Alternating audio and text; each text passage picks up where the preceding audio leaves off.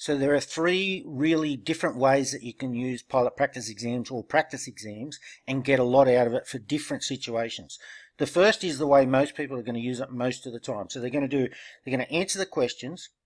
They're going to see their KDRs, which is their knowledge deficiency report, by pressing quiz summary.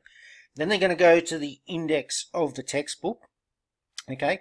Oh, sorry, one other step I've thrown in there is say it out loud. Don't waste those correct and incorrect responses. When it pops up and it says, hey, the correct response for this is this, you should say that out loud and commit it to memory. And you go, hey, the correct response for lift formula to da-da-da is blah, blah, blah.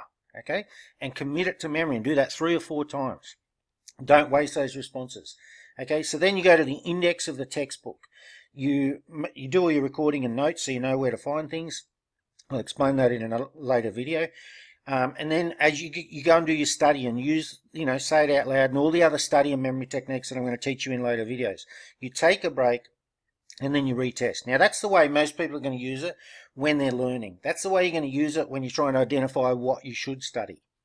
Okay, the second way that you're going to use it is perhaps after doing it the first way, once or twice or whatever, you decide, right, I want to accelerate. I don't want to do all 60 questions because I know 48 of them. So what you do is you quickly, rapidly go through and look for just the questions you got wrong and answer those. Okay? And that's going to allow you to go through that test in, say, 5 minutes instead of, 25 minutes. But don't do that unless you're confident that you know all the topic, and don't do it repeatedly or you might forget what you already know. Now, the third way is don't answer any of the questions. So, for example, you might do this on the morning of the exam. Or perhaps you don't have time to study today, or you don't have time to study now, but you've got 5 or 10 minutes. Go through, don't answer anything, press quiz summary, up pops all the answers. Now do you say it out loud in your memory techniques. You've got all the questions and all the answers right there in front of you.